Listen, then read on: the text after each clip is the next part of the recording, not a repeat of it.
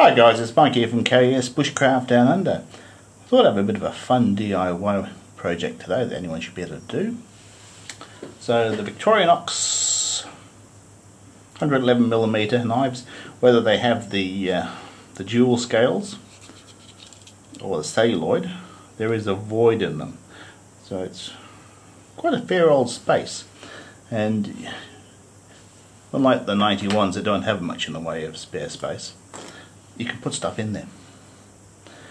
So I was thinking what would be cool. So I thought, ooh, a couple of fish hooks would be always an advantage. Some fish hooks on line would be even better. So what I've done here, for examples, I've used one of these Grim Survival cards. Now I didn't have a great deal of luck with these things because they were cutting the line, but better than nothing. And if you use a small clip or snell to the shaft, you get a much better job. This is one of their lure cards. Okay, it also comes with this sort of semi-adhesive-y back, which you could utilise in here.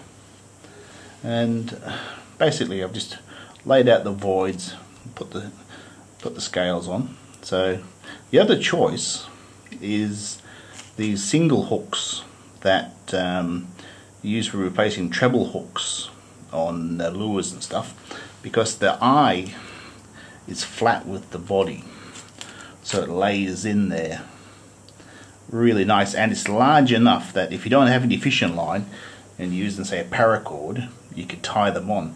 So I think these have got real potential for a survival type fishing hook. So on my regular soldier, I'll give you a look inside. I've done it on mine only on this side at the moment. I'm still debating what to put in the other. So when you know where the pin points are, it's quite easy to get off.